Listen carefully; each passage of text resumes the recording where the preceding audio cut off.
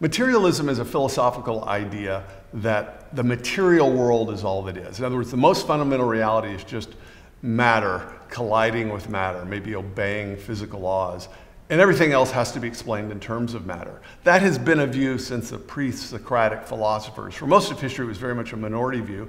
It's the popular elite view these days.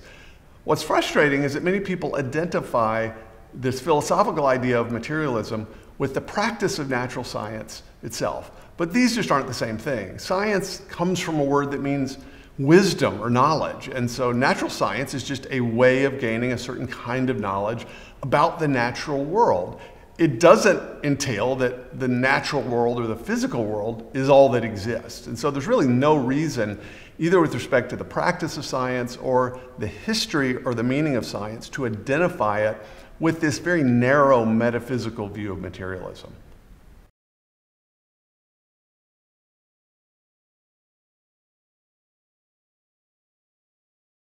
Materialism, unfortunately, pervades the academy in the Western world. You get it whether you're in primary or secondary education. You get it in spades in college and graduate school. This wasn't always the case. I mean, the modern universities were initially essentially monasteries. They were religious institutions founded in Europe. But sometime in the 19th or the 20th century, materialism as a philosophy just invaded and now pervades the academy. So whatever academic discipline you're in, if you're in physics or if you're in psychology or sociology, materialist assumptions tend to be just sort of grounded in the discipline, so that it requires an independent mind or someone willing to buck the system and buck the consensus to actually deny materialism. Even though, say, if you're doing psychology, the object of your discipline doesn't exist according to materialism. That seems to me would be a good reason, if you're a psychologist, not to buy materialism. It actually denies the existence of the thing you say you're studying. This makes no sense.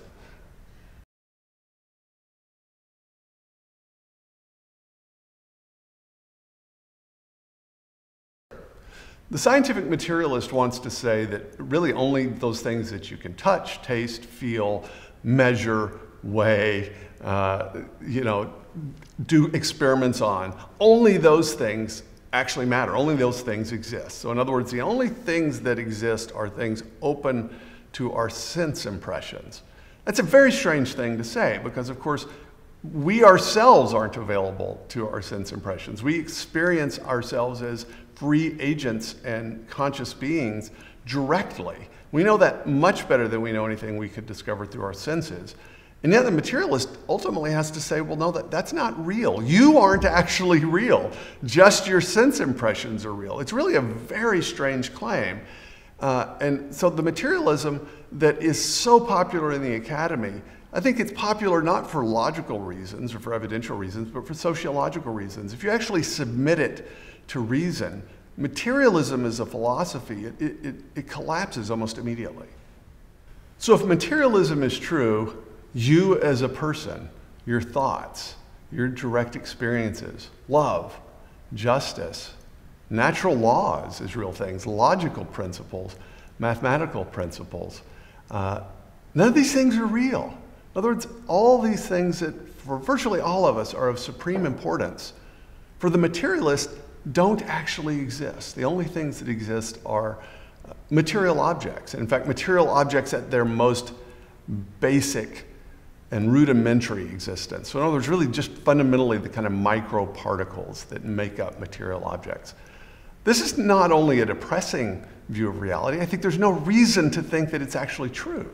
In fact, reasons themselves aren't material objects.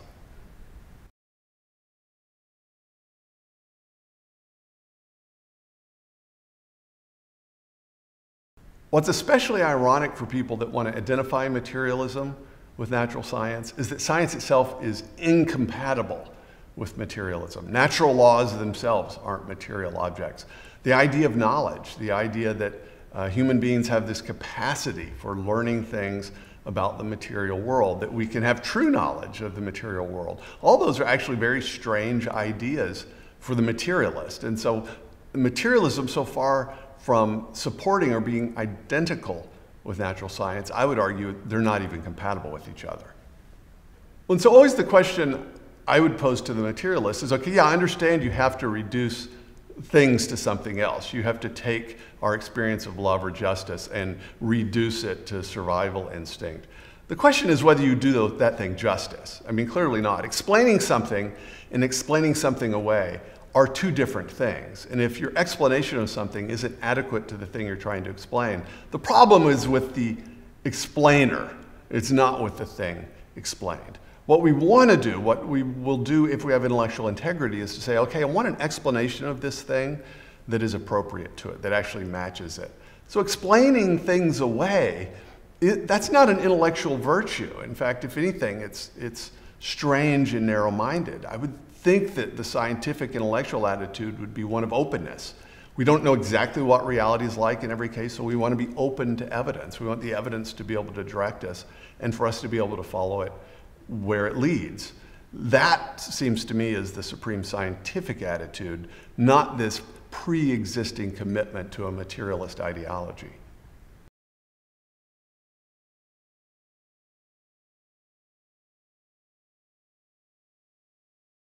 What's odd about the materialist worldview is that even the idea of a worldview is immaterial. It has something to do with these kind of the fundamental beliefs that you hold about reality and that you apply to your experience. Beliefs aren't material objects.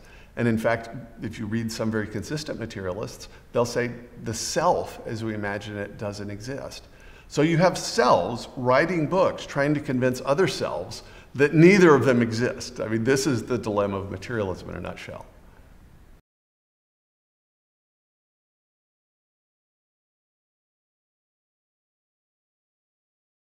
Lots of materialists, people like Carl Sagan or Neil deGrasse Tyson, for instance, will more or less define science appropriately. It's something like test your hypotheses against the evidence, try to look for observations or experiments that could confirm or contradict your hypothesis, and then follow the evidence where it leads.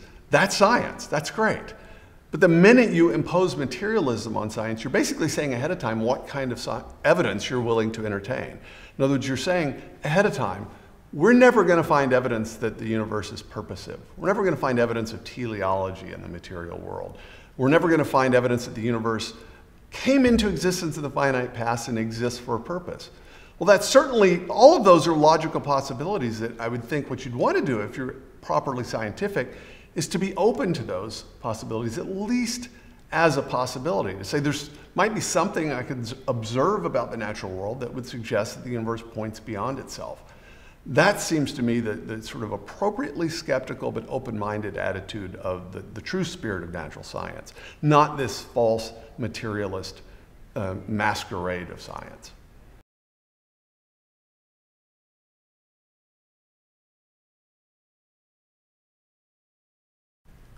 So the scientist, as a scientist, is going to be involved in all sorts of activities that aren't consistent with materialism. Even saying, okay, I'm going to evaluate this evidence and see if it's evidence for a particular hypothesis. How do you do that?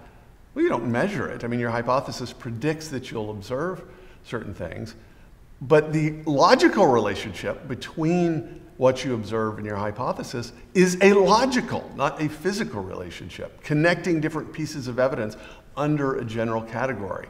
Logical inferences that move to a particular conclusion, the logical structure of your theory, the mathematical structure of your theory, the mathematical objects you presuppose in your theory, your mind, the existence of your mind, the ability of your mind to grasp and to follow all these logical and mathematical inferences. Not one of those things is directly observable. And in fact, saying that they're observable is a very strange thing. So that just every detail of the scientific process itself is not consistent with materialism.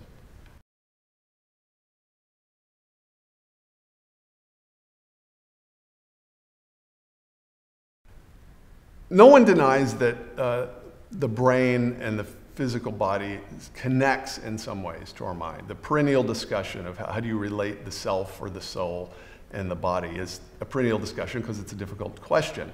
But this modern kind of materialist idea to identify the brain with the self and the mind, I think is fundamentally misguided. First of all, we don't have a really good understanding of the brain. I mean, we don't even have a well understood model of the brain of a fly, let alone a human being.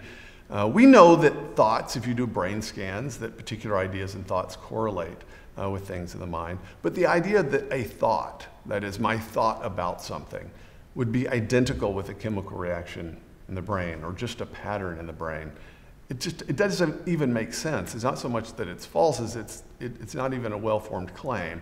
Thoughts, the essential property of thoughts is that they are about something, either about themselves or about something other than themselves. So just pick any thought you want. You realize it'll have this property. Chemical patterns and reactions don't have that property. And so if you're wanting to explain A in terms of B, A and B need to have both sets of properties. And we see just from a simple elementary school analysis of what a thought is and what a chemical reaction is, we realize these can't be the same thing.